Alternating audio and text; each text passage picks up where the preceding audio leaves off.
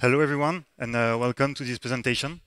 So for the last presentation of this day, we're going to talk about Pipewire as the heart of a Linux-based audio system. Just to present myself before, my name is Gleonec, and I work at Savoir Faire Linux. So we are basically a consultancy company that do BSP, middleware, and application, mainly on a Linux system, as said in our name, but also on other operating systems such as Zephyr. And today, I'm going to focus a bit about our activities about audio systems because we have multiple customers in this type of field. And before diving into Pipewire as the heart of this audio system, I'm going to give a bit of context about what are the audio systems we are considering and why we are trying to use Pipewire. So audio became very complex in the last 10 or 20 years. Due to the rise of digital interfaces and not just analog interfaces like before. It was pretty simple in the analog world to mix and process signals with passive and active components. Now we have multiple asynchronous audio interface. We have SPD for multimedia in your living room. We have USB audio, we have Bluetooth, we have network connections. We need to run that, but also some advanced algorithms, such as acoustic echo sound cancellation, noise reduction, sometimes with artificial intelligence running in the background to help with this processing algorithm.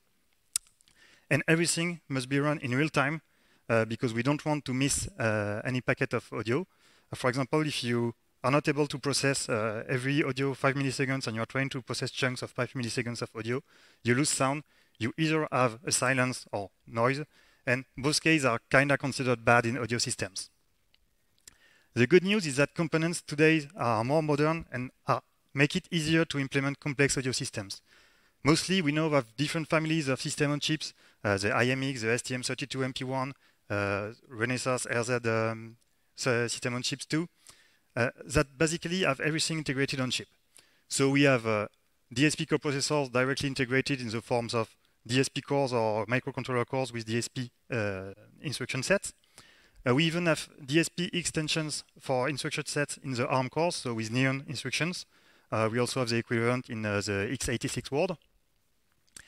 And we have directly integrated on chip different interfaces, so the standard interfaces for audio, which is I2S and TDM, so digital audio interfaces, but also some more directly usable interfaces, such as SPDIF controllers, for direct communication with audio-video receivers, your television, or whatever device you want. And USB controllers are also directly integrated, which can be used also for audio. So this is pretty great because this means that everything is integrated on one chip, which makes the work easier for hardware developers. And on these systems, you can usually use advanced operating systems, such as Linux, for example, instead of using some very specific operating system for DSP cores or microcontrollers. And Linux being very used over the world, you have a more large developer pool and way more open source resources that you can use to implement your system. So this makes it much cheaper and shorter to develop your products. When we're talking about Linux and audio, I'm going to give a very broad overview of what is audio on Linux, just staying at the surface. The lowest level is ALSA, which are the drivers.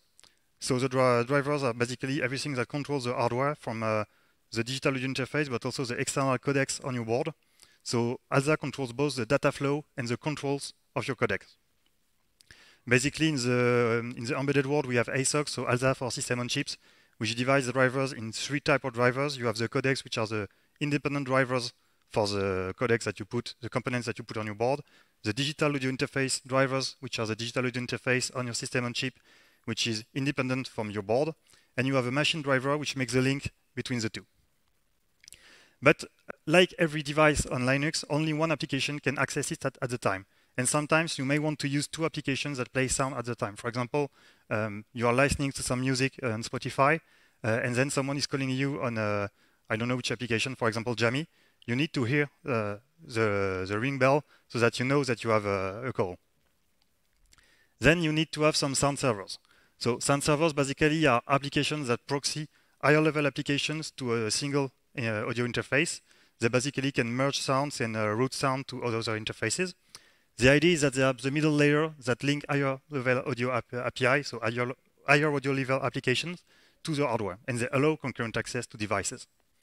There are 2 solutions today on the market, today with small quotes, it's Jack, which is very used for real-time audio processing and by music creators, and Pulse Audio, which is very used in the desktop world, which is pretty much plug and play, can be very extensible, but has very high latency, so which is not really usable for complex audio systems, which require some real-time processing.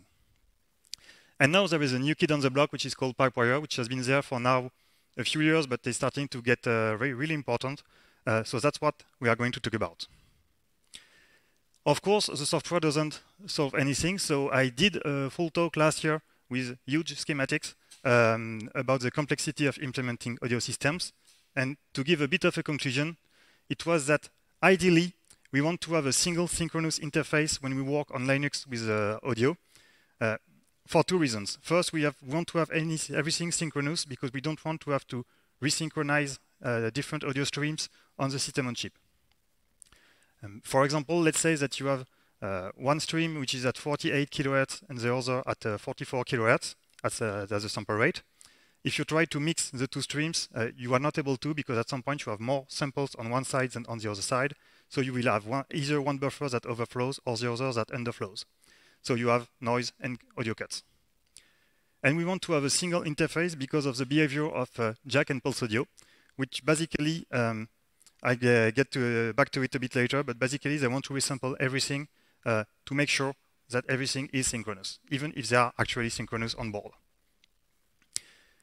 Then again, you can have multiple different interfaces such as USB, Bluetooth, audio over network, which we will not talk too much about today except USB because they are a bit different to integrate.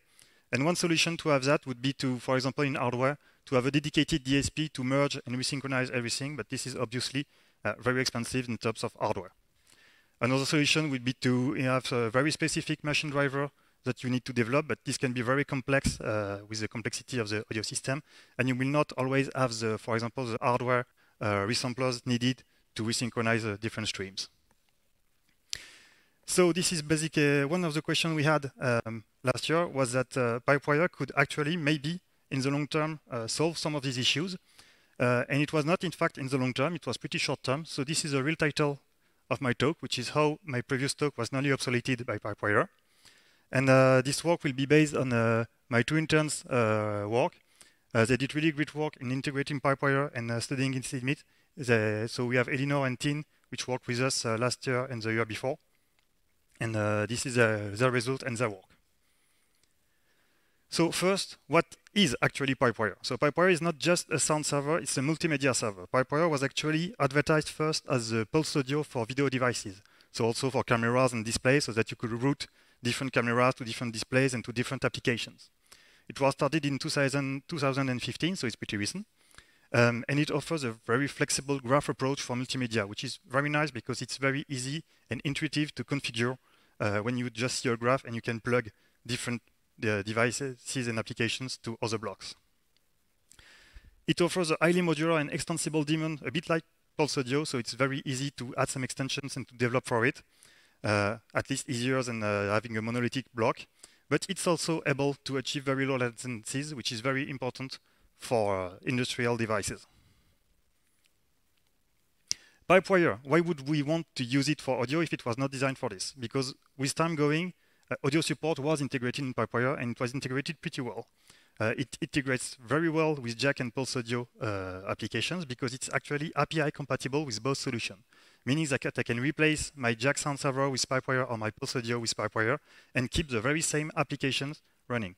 For example, on my machine, I replaced Pulse Audio with Pipewire. I did not change any other application. I can still control my settings and everything as if I was with Pulse Audio, but it's not the same sound server. It's able to meet real-time requirements, which is very good for industrial audio and for applications. It has some support for GStreamer application, which is very nice in the embedded world because now a lot of vendors supply their support for GStreamer applications. And it has a very active development and community. For the little story, Pipewire went from no support for Bluetooth to the best support for audio Bluetooth in Linux in about just a few months ago, which is a huge achievement because it was a very complex stack to implement. We still had some open questions, even with this, such as, well, what is the performance we can actually expect on an embedded platform, what problem will it solve that we could not solve before or not easily solve before, and what new feature is it possible to bring with Pipewire.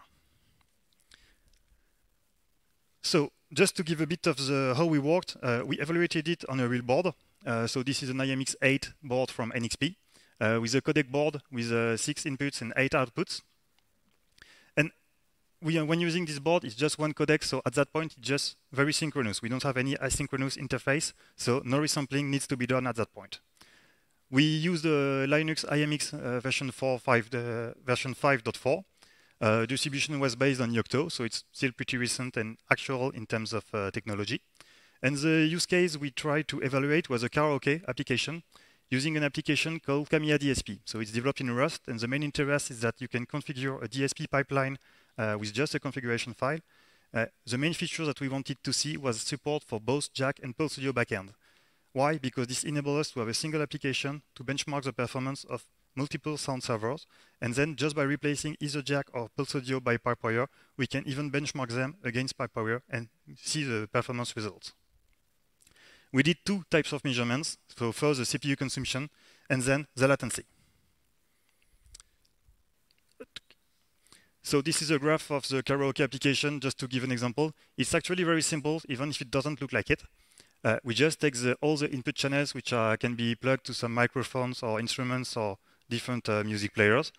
We mix everything into 2 channels, then we route them to 8 channels, and then we emulate a 7.1 setup, so kind of a home cinema, with a low-pass filter for the subwoofer, and everything else is routed to virtual surround speakers. So the goal is not to develop a DSP application, because this is not the added value of this work. It's more to just have a benchmark and a common benchmark between different sound servers that we can reuse without too much bias. The first measurement we did was to compare Pipewire with Jack in terms of both latency and CPU load reduction. Just a forward, because you could expect the latency to be the same for the same audio packet size. We measure latency not just as the latency that the sound server is working with, but as the end-to-end latency from the analog input into the audio codec to the analog output. So this is why the latency can be different if there is some overhead to access the audio device. The main result we see is that we actually measure a performance reduction in both the server load, so in the core process of Jack versus Pipewire, but also on the Kamiya DSP load. Which is actually very interesting for us, because for our customers which can be limited by a Jack solution or which are kind of stuck with a lot of applications running, gaining just a few % of CPU is already huge. It was a bit harder to measure for Pulse Audio, simply because Pulse Audio is not made for low latencies, so it would be very unfair to treat it the same.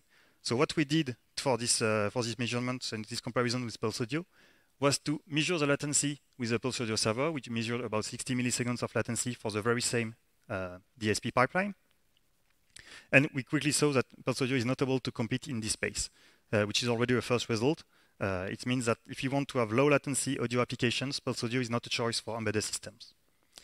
And to make the measurements fair, we configured Jack and Pipewire to have the same end-to-end latency in the pipeline. So we configured the buffer for an equivalent latency, and we did the measurement of the CPU load at equivalent latency. What we could see is that, well, we find again the result that Jack has a higher consumption with Pipewire when we replace Jack with Pipewire. So we use the Jack API to communicate with the Jack backend of Kamiya DSP. For Pulse Audio, it's a bit different, and we actually see a higher CPU consumption. This higher CPU consumption is actually a bit tricky, because to communicate with the Pulse Audio backend of Kamiya DSP, we needed to run a second process called Pipewire Pulse, which makes the link between Pulse Audio clients and the Pipewire daemon. And this second process adds to the CPU consumption and makes it higher CPU consumption. Note that this was a first integration, and it's very possible, and we'll see it later, that configuration can be improved to further reduce the CPU consumption. So the previous experiments that were done by Tin, and now it's more than 1 year ago, highlighted that Pipewire actually has good performance. Even if it has a bit more CPU consumption than Pulse Audio, it can replace it in embedded audio system to reduce the latency, which can still be sufficient for some use cases. So it still has some interest to replace Pulse Audio in embedded systems. And for Jack, it has a lot of interest. Yet, the evaluation we did at that point was using a single interface, so no asynchronous interface and not too much complexity. What we wanted to do was to also use the SPDIF block of our IMX board and the USB block of our IMX board using a USB gadget interface and see how Pipewire behaves with different asynchronous interfaces. To give a bit of background, in Pulse Audio will try to resample everything to the same sample rate to ensure that there is no desynchronization. With Jack, it's a bit more tricky because Jack will only link with a single audio interface, and if you want to use other audio interface, you need to run a specific client which will resample the samples from this other interface and link them with the Jack server. So this adds a lot of CPU consumption. With Pipewire, it's a bit different because when you configure your different interfaces and your daemon, you can actually use a property called clock name to name the clock that is used for an audio interface. And this is interesting because this means that you can manually tell Pipewire this interface and this interface actually have the same clock and you do not need to resample between them. This is very important because this is what will enable to reduce the CPU consumption of Pipewire for complex audio systems. So with that in mind, we wanted to measure what was the impact and what could we expect as a performance improvement. What we did was first to do some loopbacks between USB and our audio card, which uses a CS42448 codec. And we did different loopbacks with different frequencies. So the first one, we wanted to force a resampling to be done. So we used a different sample rate for the codec board and the USB interface. For the second loopback, we use the very same sample frequency. Note that again, this is a nominal sample rate. This is not the same clock in terms of hardware. The USB block and the digital audio interface do not have the same clock. They do not derive from the same PLL, so it will not be a synchronous clocks, even if it's the same nominal frequency. And then to have a bit of a basis to compare again, we just did some simple loopbacks with just the codec, so the inputs directly on the output at different frequency. And because there is also a configuration we wanted to test, which is the sample rate of the Pipewire graph, which is the sample rate used internally by Pipewire, and to see how this configuration could impact our performance. To measure this, we used HTOP to measure the global CPU usage. We use perf to measure the CPU usage by specific functions, which are the different functions used for resampling. The type here can be different depending on your target. For us, it was Neon because we are using Neon DSP instructions on ARM64. And the results are pretty much what we expected. So in the first case where we have for the USB 44 kHz and 48 for the codec board, we have resampling that is done. So we have some perf samples related to resampling. This is expected. We have less CPU consumption for the resampling when the frequency is the same, but we still have some because, as I explained, these are not the very same 48 kHz clocks. These are still different clocks. Still, it's a bit better because the resampling that needs to be used is not the same function, which apparently consume less CPU.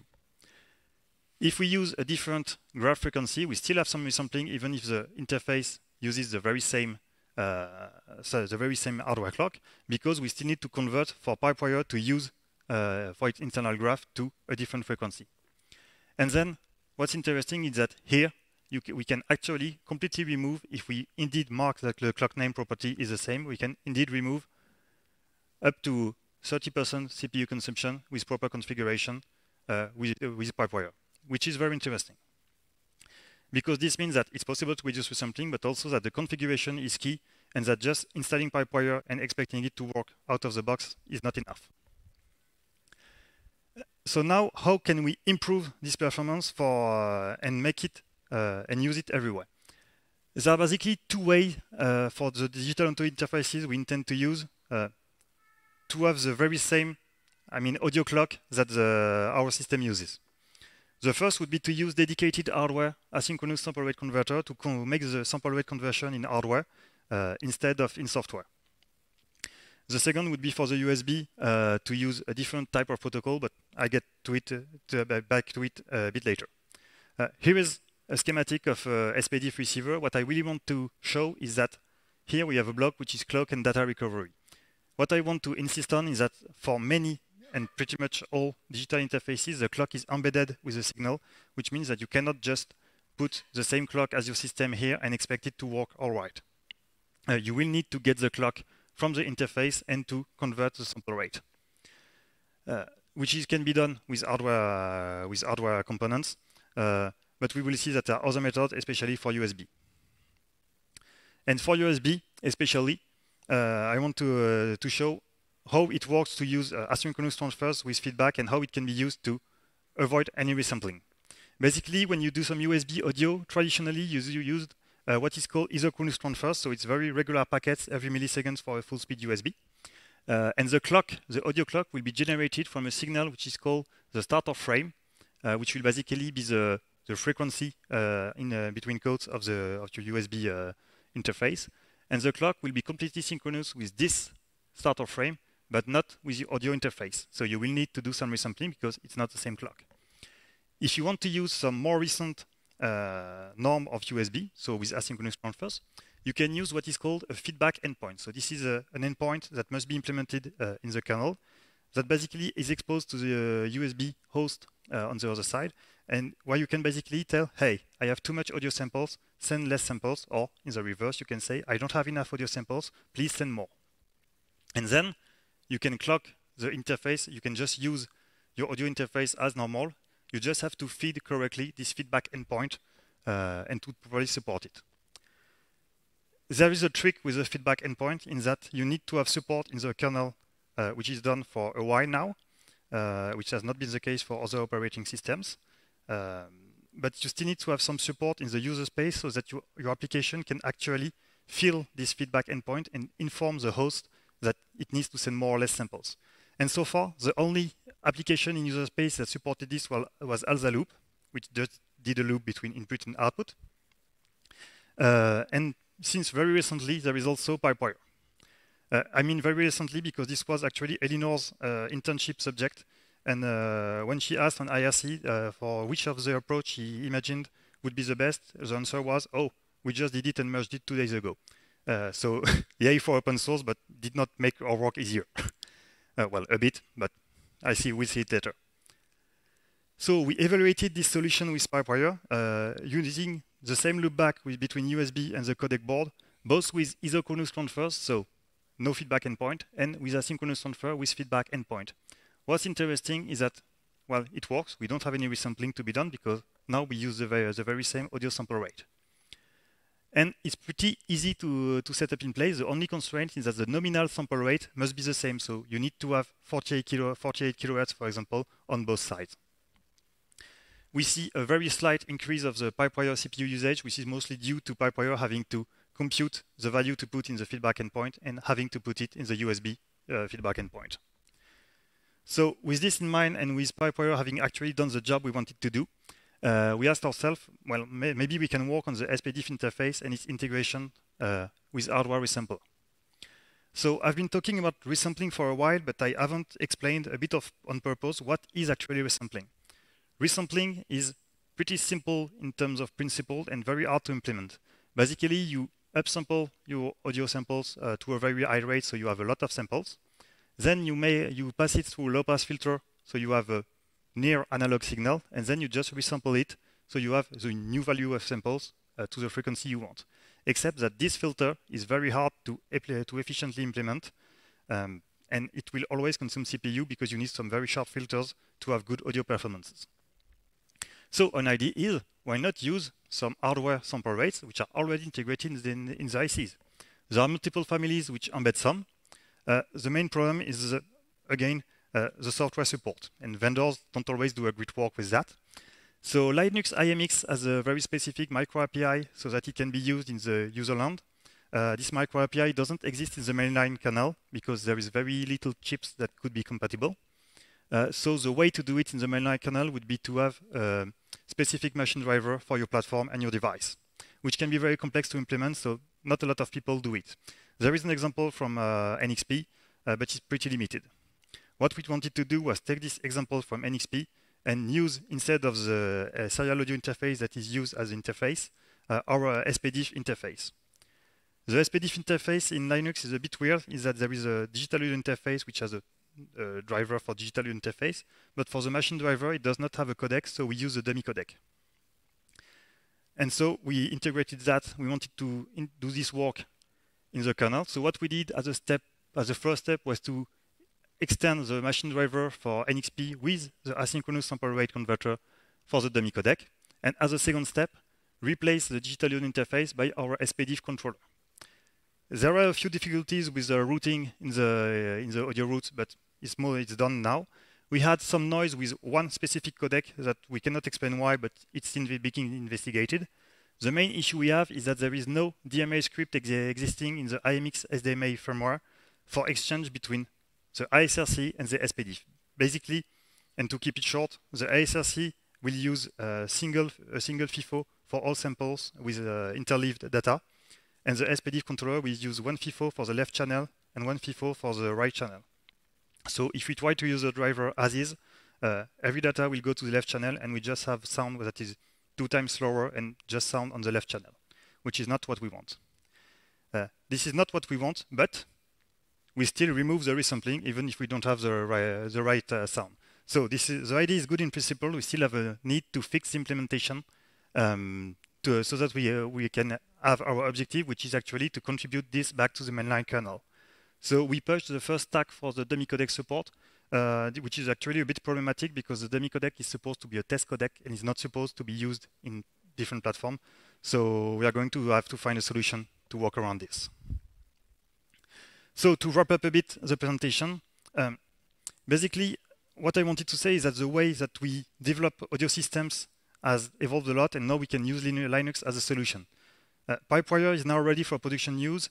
2 years ago, I said to a customer, it may be a bit too early now to use it, and now I'm saying them, maybe you should pass to Pipewire. It went much faster than we expected, to be honest.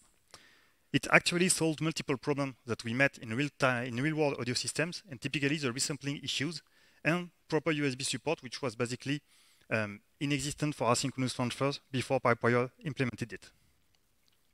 And also, you can, if you really want a single interface, you can do it through different Pipewire plugins. We can use it to free up some CPU resources for more processing, which is very important for some devices. I'm thinking of a customer which really have 90% CPU usage on all their cores, which is a lot. And so today I can confidently say that it can be the heart of modern audio systems. Still, it's not always over. What's the future for audio on Linux? So for us, it's pretty simple. We'd like to finish the work on the ASRC integrations for the sample rate integration with IMX. With known limitations that we know this is an IMX-specific solution, and of course this won't work on an STM32 or anything, so this is a pretty limited solution. And because of the DMA script issue, this may take time to stabilize. So this is kind of blocking for us if we don't have a solution, or we need to manually fix this and work around this, which can be a bit, can have worse performance. And there is another project which exists now in the Linux world, which is Linux Sound Open Firmware, which I was actually a bit critical about in the last edition. I said it was not ready yet, and now it's getting much better in shape. Basically, the idea is that you can offload some audio processing to a DSP core, which was originally an Xtensa DSP core on Intel platforms. It has been ported on IMX platforms. And recently, they decided to switch from the Xtensa OS as a base to Zephyr OS, which means that theoretically, in a few months to a few years, we could use Sound Open Firmware on any platform using any platform supporting Zephyr as the coprocessor. So there has been work from NXP to use a different Cortex-A on the system on chip as the Sound Open Firmware DSP. SE has shown interest for Cortex-M firmware, so for the microcontroller coprocessor.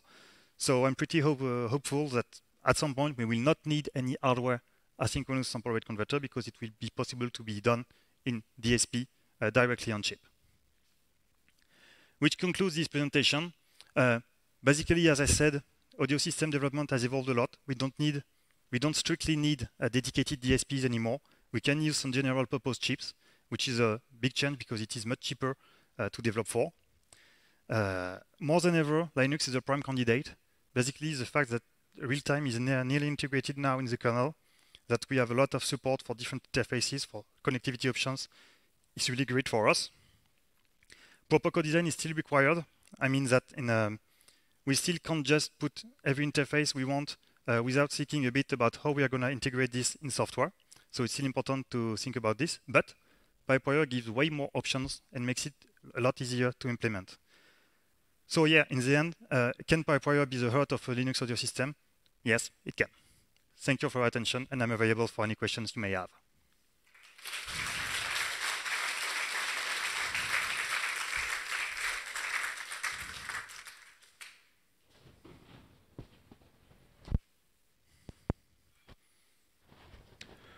Hey, so I was looking in the current Linux tree, and there seem to be both ASRC and eASRC in upstream right now. So what is exactly missing?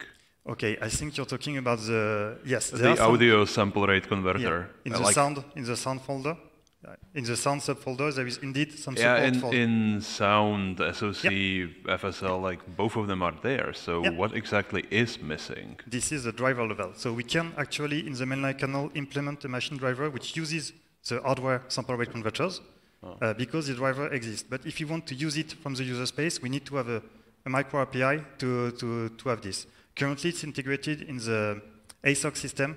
So what we will need to, what it will expose is an audio device that will do the resampling in hardware, but you do not have control over this resampling. It's basically in the pipeline. So you have your digital audio interface, your hardware resampler, which shows the PCM interface to your user side. But you do not have, like, for example, on Linux IMX, it's a bit different in that you have a dedicated micro API so that you can actually develop an ALSA plugin which directly controls the hardware sample rate and which can directly send from memory data to this hardware sample rate converter and get it back from it. While in the kernel, it will basically send with the ALSA lib, it will send data to the hardware sample rate converters, but then it will send the data from the hardware sample rate converter to the digital audio interface. So yeah, Freescale are currently working on getting the micro API that you're talking about there upstream. They're working on putting it into the V4L API because that is a better fit than ALSA. But yeah, hopefully that limitation should be addressed soonish. Okay, sorry, I didn't understand too well with the master. Very sorry. The micro API you're talking about, there's patches on the list for it. Okay. So well, again, we'll see in a few months or years.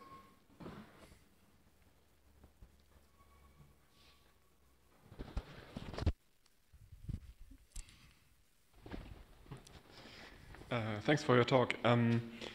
So is there also ways to, if you have an external clock for DAC, maybe to control the clock to follow the changes in the input sample rate, to basically level out the clock instabilities instead of resampling?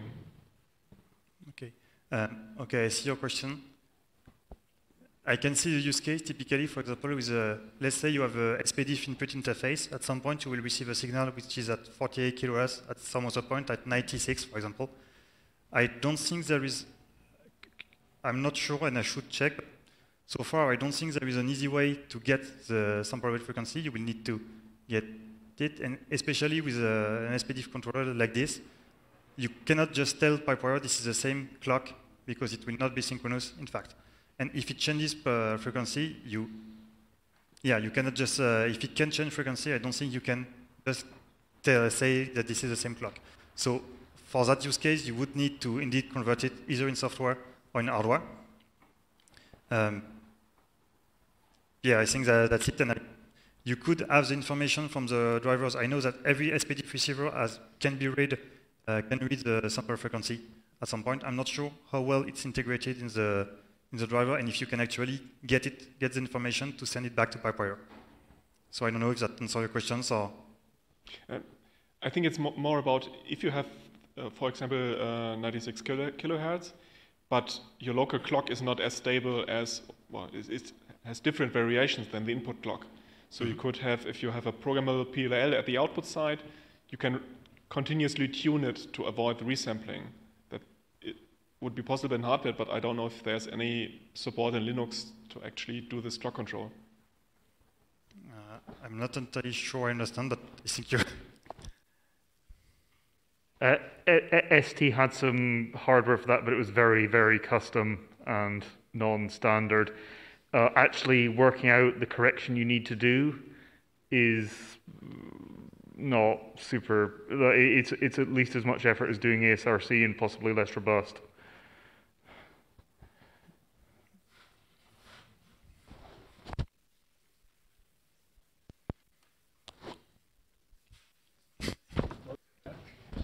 Thanks.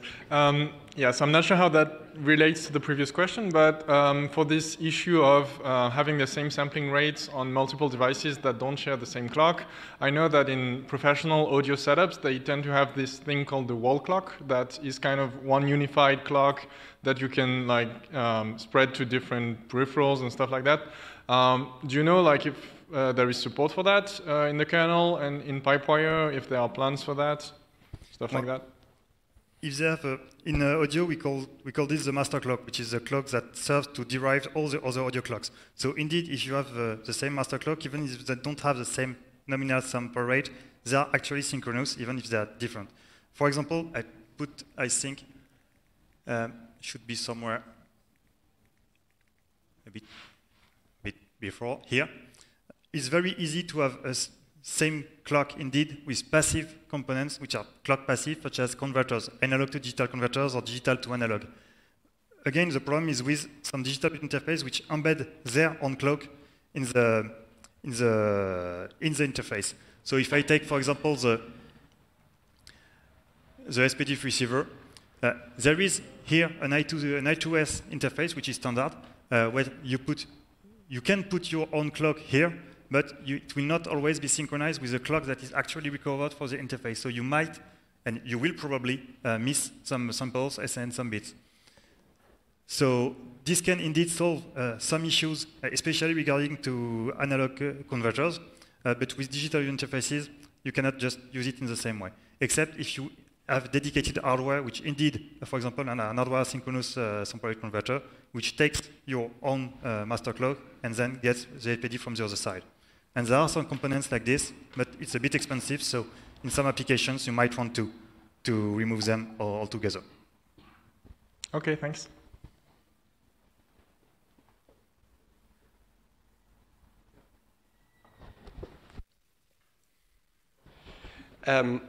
You started with saying that Pipewire is, or a sound server is necessary if you have several applications that want to access an audio device. Can we assume that if you just have a single application that accesses the audio device, for example, if you only have a video conferencing application running ever, that it's always better to use ALSA directly, or is it possible that Pipewire would still perform well with if there is only a single application running? I'm going to say that what I expect was that using ALSA directly would have a lower overhead. To be honest, I'm a lazy developer, so I'd rather use the higher level API so that also my application is more portable to different devices. Typically, this was a question we had for a customer. Either do we use a jack sound server, or do we go directly with ALSA for maximum performance? But because of synchronization issues, we said if we go with ALSA, we have a lot more to develop for. Indeed, we can just have a simple example ALSA lib client, and that we use as a base to then pipe audio to different custom system. But with Jack, at least, we know that we will be able to handle different interfaces that we will have to handle manually in ALSA. How do you resample different interfaces and stuff like this? So even if it was a single application, basically the application was piping audio to their custom DSP firmware. We'd rather use a sound server just for the ease of having a higher level audio application and having a known level of support for properly reading one or multiple ALSA interfaces. Thank you.